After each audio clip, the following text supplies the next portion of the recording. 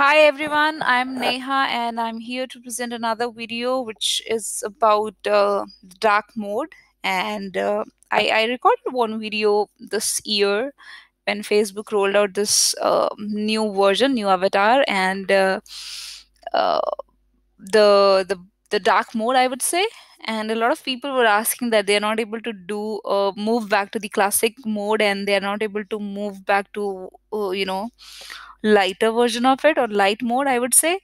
So unfortunately, the classic mode is definitely no longer available. So you have to bear with this latest version, which is the advanced or the latest look of the Facebook. But yeah, if you're not uh, if you're not a fan of like a dark mode, you can, and you want to have a light mode, which is a white version of it, so you can still do that, and I'm going to be letting you know how you do it.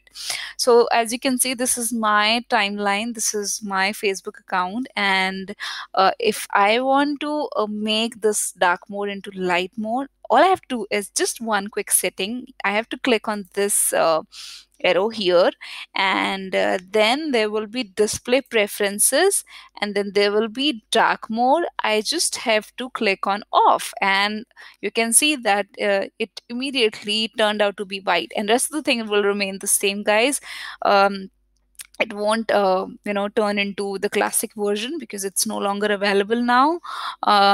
So that's how you can move to light mode, and you can actually turn off your dark mode on the Facebook desktop version.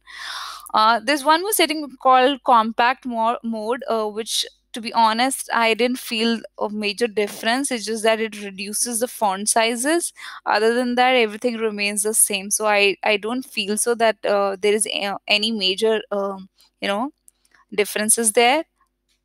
So as you can see, the text size or the font size is just increasing when I'm turning it on off, sorry. And when I'm trying to, I'm a fan of compact mode, let's say, so I can just turn it on. So that's how you can actually use these two settings to actually change the look and feel of your Facebook account.